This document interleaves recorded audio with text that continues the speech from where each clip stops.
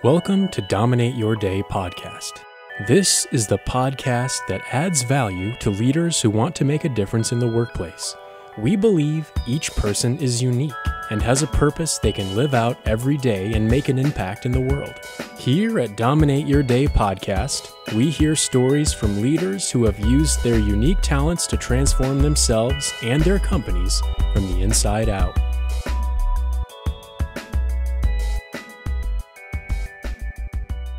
So welcome back to Dominate Your Day podcast. And today I have a special guest all the way from Tel Aviv, Israel, Jenny Raitsin. And Jenny she's done something that I think a lot of people think about doing in their life, but they just don't do it. And I was intrigued by you, Jenny, and your story. So welcome to the show, Jenny. Thank you. And Thank you for having me. Yes. So my first question to Jenny this morning was, are you okay? You're in Israel. Is it okay? So how are you doing this morning? I'm okay. We're doing okay. Staying resilient and keeping an optimistic view on everything that's going on and just praying everything will be over soon. And yes. Yeah. So the time of this interview is in January, the 3rd of January of 2024. So depending on when we launch this podcast, depending on what's happened by then. But Jenny, thank you for being here today. And I'd love for you to share your story with the audience, your background as an architect and how you made this shift and what you're doing now. So it's a long story, but my lifelong dream was to be an architect. Like since I was 5 years old, I always wanted to be an architect. I went to school, I graduated, got a really good job at a firm here in Tel Aviv, loved it, was always passionate about it. But at some point, I started to feel like something was missing. And on the outside, everything looked really great. Like I had a great job, great life, friends. I was like going out, doing things, traveling a little bit. But there was like this nagging feeling in the back of my mind of like, okay, like, is this it? Is this life? Is this like the adulthood people promised me? And everybody I talked to said like, yeah, this is it. You wake up in the morning, you go to work, you come home, you get a house, like the standard life. And I'm like, okay, that can be it. And I just kept working, got a promotion, became a team lead. I felt like I had everything I always wanted, but I wasn't really happy. Mm-hmm. I was working at some point many hours a day, was completely burning myself out. And when I wasn't working, I was thinking about work and I was stressing about work and all the things.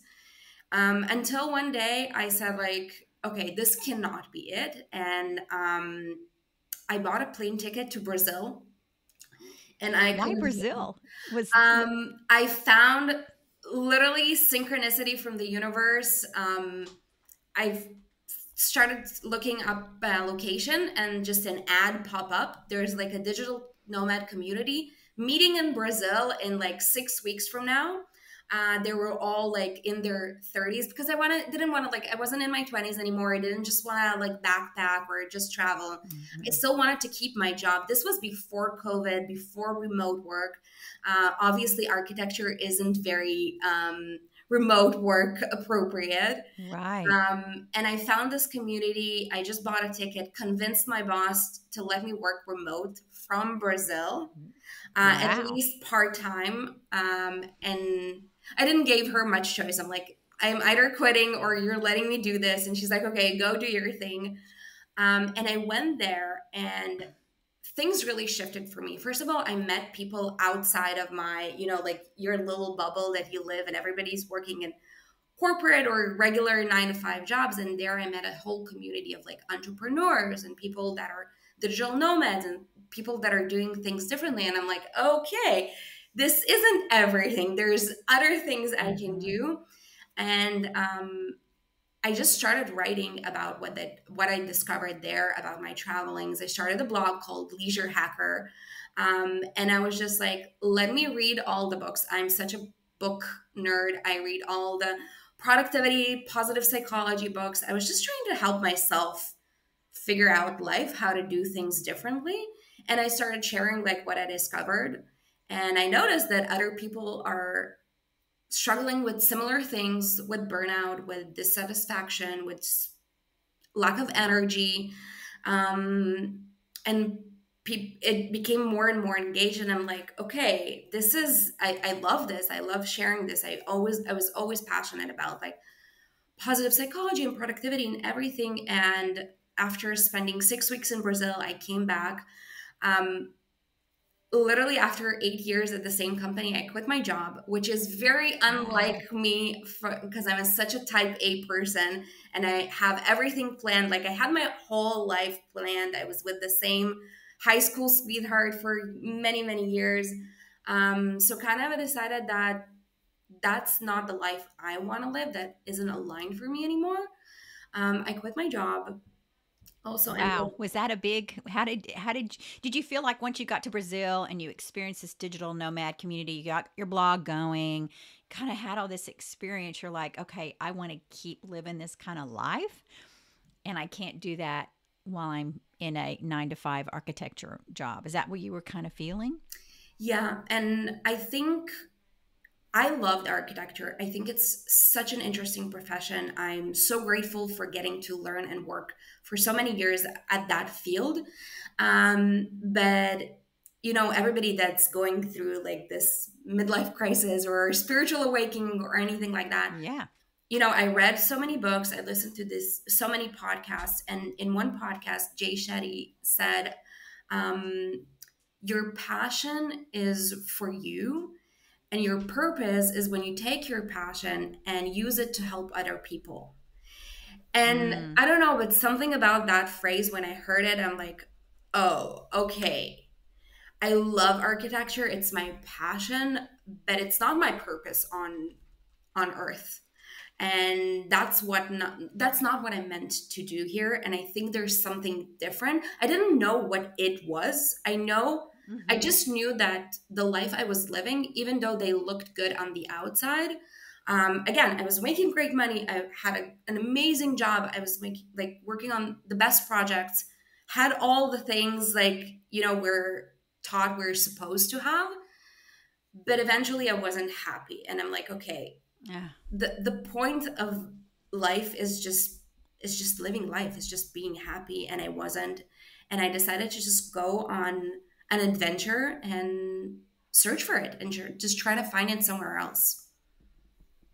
That's so interesting that you mentioned Jay Shetty because we got to see him speak a couple years ago at the Gallup Clifton Strengths Work Summit. And one of the things he said that I thought was so interesting that you just brought up is your purpose equals habits plus passion plus strengths plus service. And I was like, wow. But he added the strengths in there because he's a big strengths guy with Clifton Strengths. But I think just, and this is what's remarkable, Jenny, is there's that one moment where the light bulb goes off, right? And you change your life and you kind of like, okay, I don't want to live that way anymore. And it sounds like those words from Jay kind of like spoke to you at that moment. Yeah, Is that what I'm hearing? exactly. And I think, and obviously it's a process. It took me a couple of months to close out my work. It took a couple of years to find my purpose and to really understand what's my mission in life. But I think, Mm-hmm.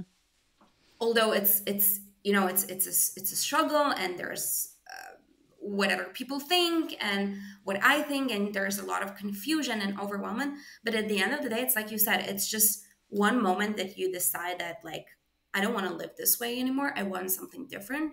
And it's just a snap decision.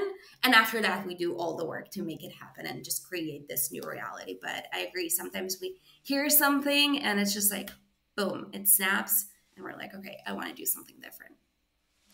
And it's like you had to, that brave girl came out, right? It's like, okay, I'm not going to be like everybody. Even just like right now, you're in Tel Aviv, Israel, and you're talking about, yeah, we're resilient and we're dealing with life here, in the middle of bombings and everything else. It's the same thing. That braveness is probably part of your DNA. So I want to ask you, when you were young, how did you Do you recall times when you took a brave step? Is this the first brave step you took, like when you did something and you said, I'm going to do it differently. I'm going to do something differently. And do That, you not yeah, be a part of it? that's so funny because I lived my entire life by the book. I am Ah, a law abiding, like I never crossed a red light. Like I was so square. My parents, they come from Soviet Union, so my upbringing was very, very like strict. Everything is by the book. You live life like you should. Like I went through all the steps. I was, an honor student in every class. Like I did everything right, or like society thinks it needs to mm-hmm. be. So this was very, very unlike me. I always plan ahead. Like I have a 5-year plan, 10-year plan. I always had, and that step was very, very unlike me. So I think if somebody is hearing and they're like, oh, just some people are just more brave or just more Yeah. adventurous, like that's not the case. I wasn't brave at all. Like I'm such a nerd. I do everything by the book. I'm still this kind of like this little type A person is still in me, but I think I learned how to find my strength and use them and kind of peel off the layers of limiting beliefs. And this was kind of like the next step of my evolution because okay, the blog was doing great and I went into entrepreneurship and started like my own enterprise, but I realized there was a lot of limiting beliefs that were holding me back. And this is where when I went to study coaching and study positive intelligence, which is basically the tool to increase our mental fitness. And I think the only Mm-hmm. reason I'm able to sit here today with everything that's going on in Israel, in the world, and just say, okay, I'm resilient, I'm still positive, I'm still managing my business and my life despite everything that's going on, that inner strength, it's all based on this mental fitness that I developed in the past 3, 4 years. Well, kudos to you. And I think you're a great role model for those out there. This is the time of year, really, every week, the clock turns over to the next year, and everybody's like, what am I going to do with my life? The goal setting, all that. And then that all stops about February 15th because going to the gym, all those things they promise themselves. And I think it's what we talk a lot about is transform from the inside first, and then you can make an impact. What I'm hearing you say, and let's talk about this a moment, because this journey started for you to change and lay down your career as an architect. Was that 3 years ago, 4 years No, ago? this was 6.5 years ago. Okay, 6.5 years ago. So you've been doing it for a while. Yeah. So for those people out there that are thinking of doing something like this, what is your I mean, you're a rule follower. You were somebody who always but there was something we don't change, and I think this is what I want our audience to hear today. We don't change until something emotionally connects with us, and then we change. We can tell people till we're blue in the face about, oh, this would be great for you, but they're not going to change, and we're not going to change until something emotionally connects. So, what emotionally connected with you in that moment when you heard whether it was Jay Shetty talking about purpose, and then how did you manage your family and friends as you were making this transition from your 9 to 5 to, oh, I'm going to work for myself and I'm going to travel and I'm going to do all these things? Was that a little challenging? Oh, for sure.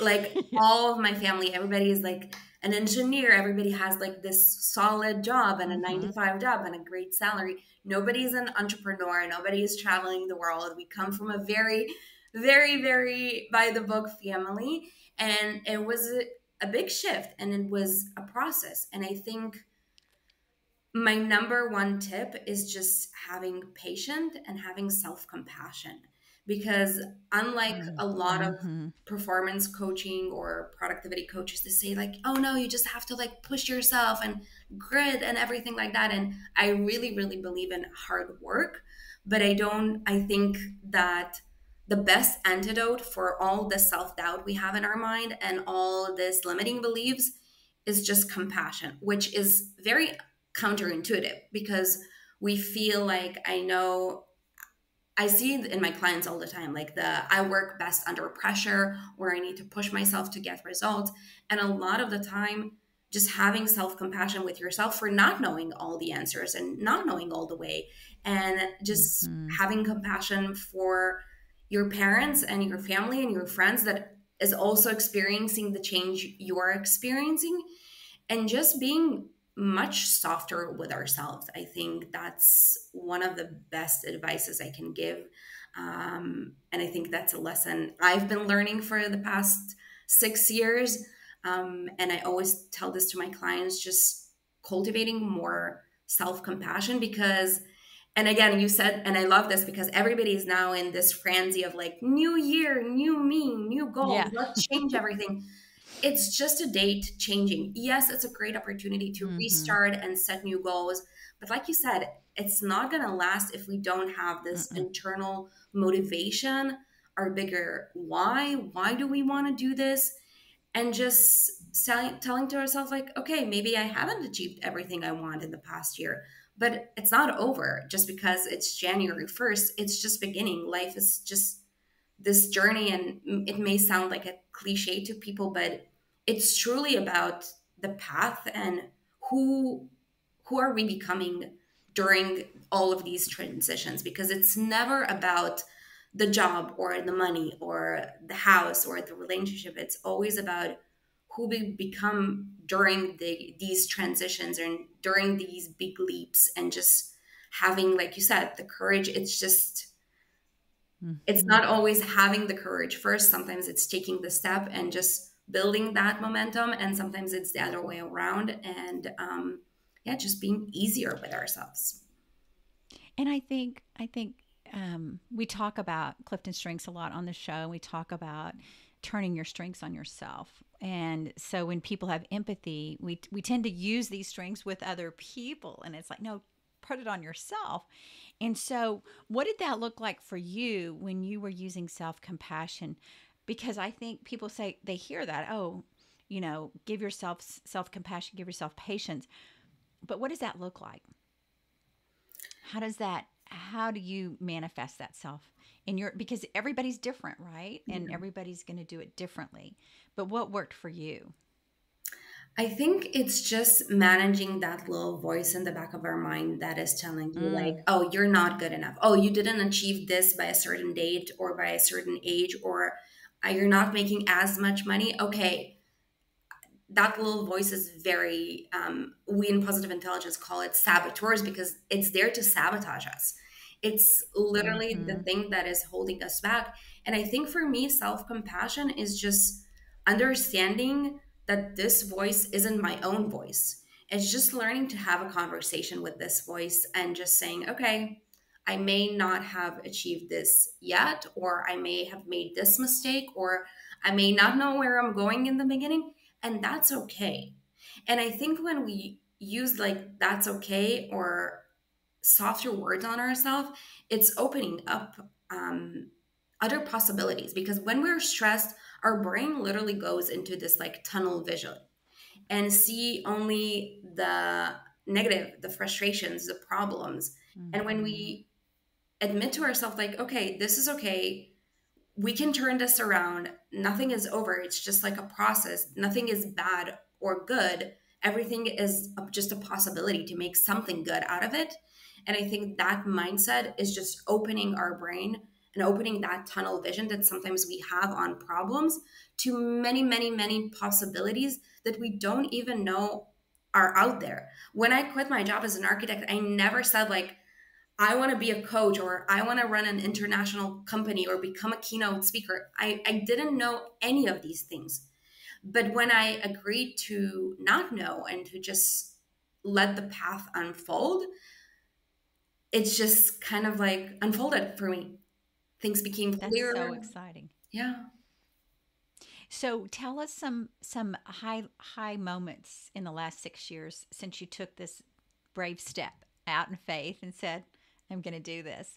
Tell us about some of the the moments that you remember when you look back and say, "Wow." Looking back now, here we are in 2024, looking back 6 years ago, this was an amazing moment that I got to either coach somebody or speak or help somebody with my passion. Was there one thing that kind of speaks out to you or comes up for you when you think about that? I think my hyperachiever in me really wanted to kind of like tell you about this like big moment. A year ago, I was a keynote speaker in a huge conference. There were 300 people like in the crowd, and I got to speak about mental fitness, and it was just a really highlight. It was in Cape Town. I flew specifically for there. It Wow. was just a really big moment for me.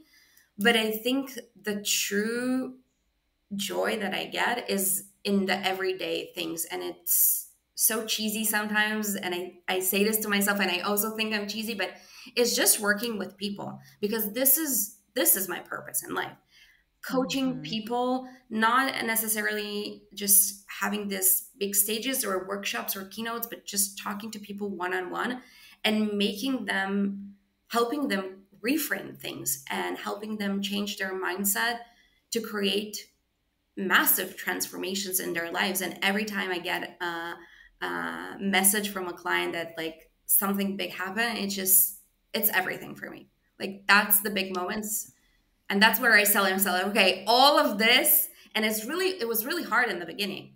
Like, you just finding this and building this business and just growing it was really hard. But every time I get a message like this, I'm like, okay, it was worth it.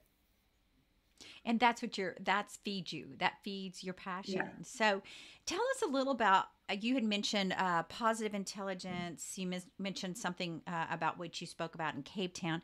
Tell us a little bit about what you specialize in. We talk a lot about emotional intelligence, and Clifton Strengths is positive psychology. So tell us a little bit about positive intelligence and what that means to you. So, positive intelligence is a research created by Shirzad Chamine, which is my mentor.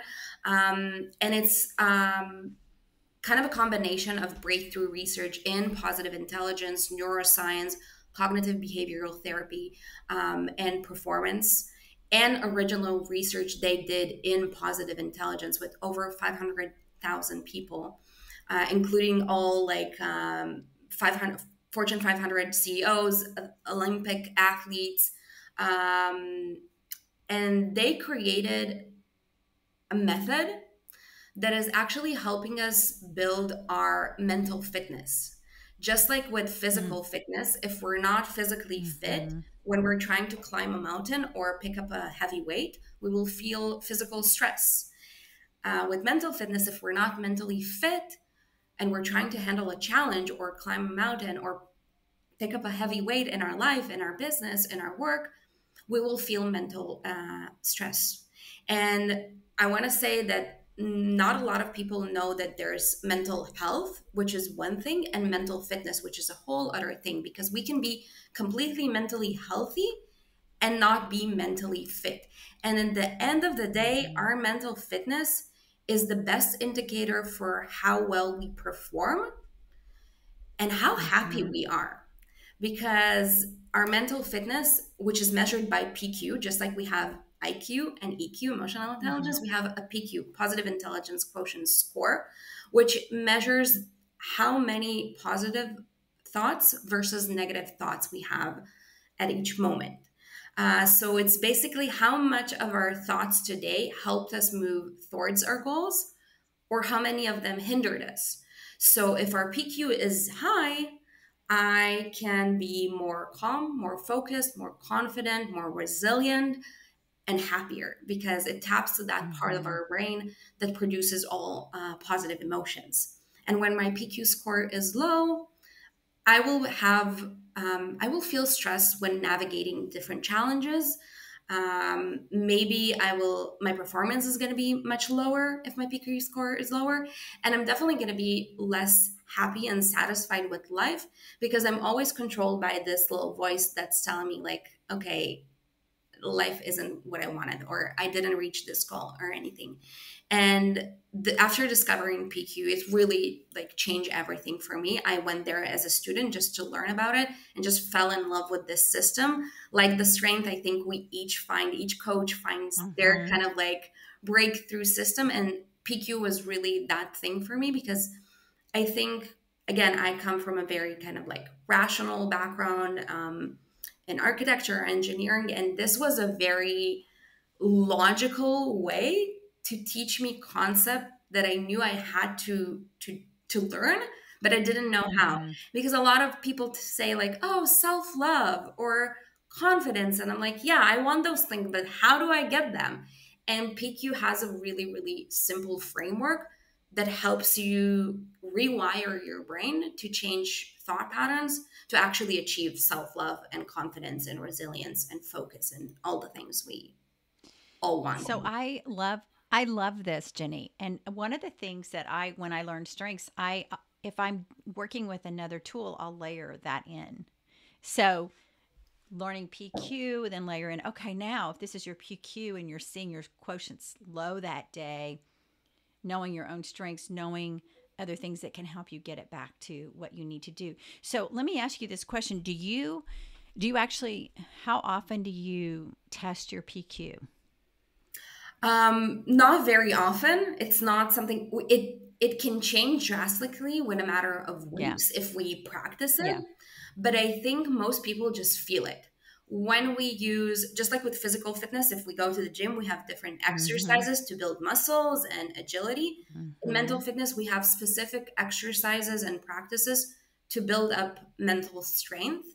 And once we do them, we just feel the difference. I feel when my PQ is higher than when before practicing it. And some of my clients call it PQ magic. It's not magic, it's science, but it just happens in Mm-hmm. the subconscious levels of our mind. So we're not always aware of how it happens.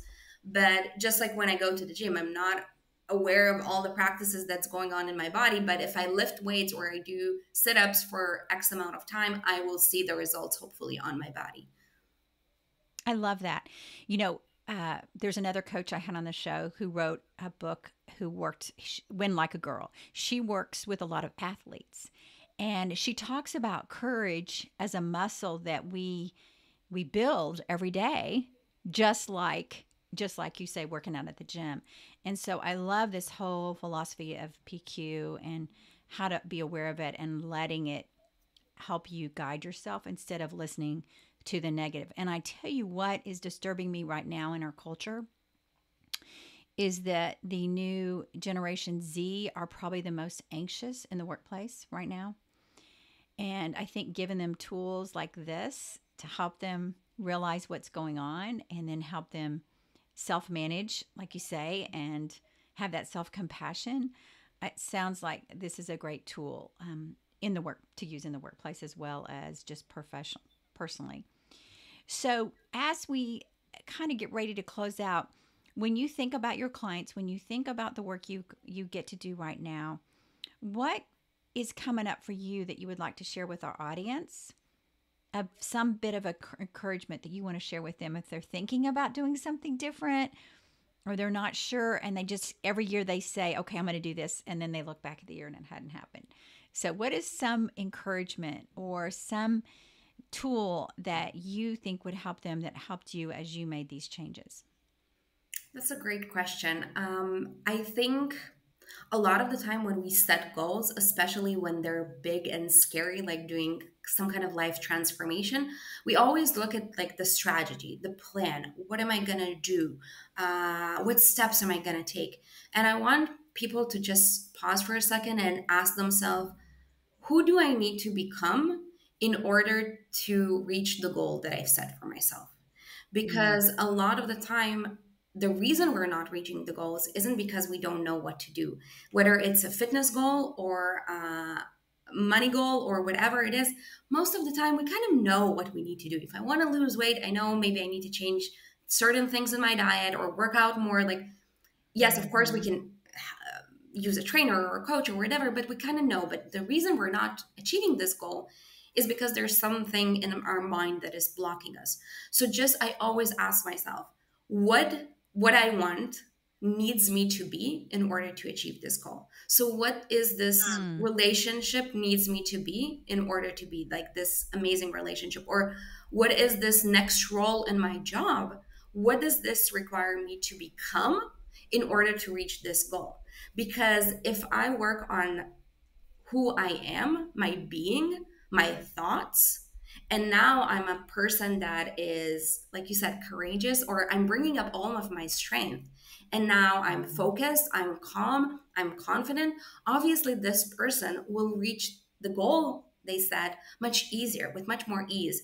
And I think one of my desires is helping people not just reach their goals, but make it easy. Because we don't just want to hustle our way to goals. We want to make it easy. And when we become this person that likes working out or enjoys cutting salads instead of ordering out, they will obviously reach this, again, just for example, the fitness goal. So there's a lot around what you just said. Do you have a mentor? You mentioned, I think, a mentor, but most of us need an accountability partner or a coach, or even somebody that's much bigger than we are in this role that we can look up to, that can guide us. Do you have somebody like that in your life? Yes, I always. Excuse me. Bless I had a you. sneeze. Sorry. Bless you.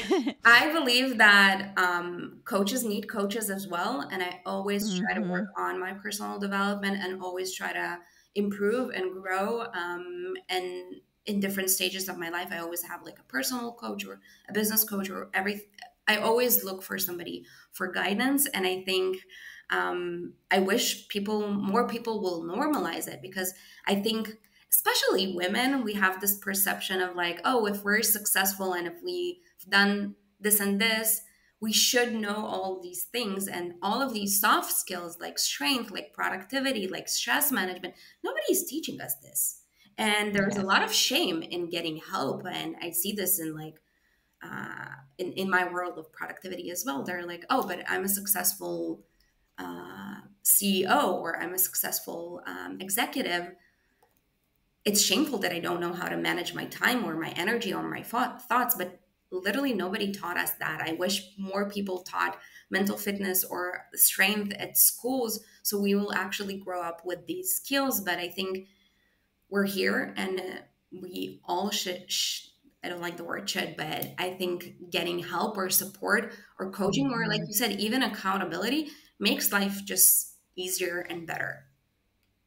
And that's a huge message for the audience today. You guys that are listening to this are difference makers, and you want to make an impact, and we're giving you tools and resources to help you make an impact. And one of those is, don't be afraid to ask for help. And just, what is the one thing you need in 2024, and who can help you get that, and who can help you get there? And don't be afraid to ask, because everybody wants to help, right? You especially people like you, Jenny, who have this passion and this mission to help others be their best self. And you're living that. You're living that today, sitting in the middle of Israel, in the middle of a war, watching your positivity through all this and your great attitude. And when I said, where do you go? Do you go to a bomb shelter? You said, oh, we just go under the stairs and it's fine. Do you see that? I mean, most people would be so anxious, but you're not. And I love that. It's such a great role model. It's such a great example of you living what you're helping other people do. Thank you. So thank you. Thank you. Thank you for bringing your gifts into the world. If people want to reach out to you and learn more, what is the best way they can reach you? Either on Instagram at Leisure Hacker, or my website, leisurehacker.com. It has all the links to how you can reach me, how you can work with me. So don't be afraid to reach out. That's great. Well, Jenny, one last thing. What's in store for you this year? Do you have one big thing in store for you as you help others, or is it continuing the momentum that you've been building over the last couple of years?